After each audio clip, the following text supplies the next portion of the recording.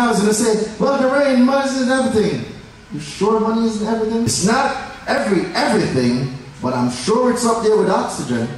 Why? Because we go and we sell our time 8 hours a day, 40 hours a week, for 40 years. And you're gonna tell me that you still don't think money is everything? You nap at home, you live at work. 2, 3, 4 overtimes per shift, per pay period. You spend less time with your kids because you're always at work. The reason I'm able to tell you this, I lived that life, I did that. I hate public transportation. And because I did, I became a victim of subprime lending. I wanted a car so bad, that I went in not knowing anything about credit. And they took advantage of me. Best believe they did. But you cannot change the past. When you know better, you what?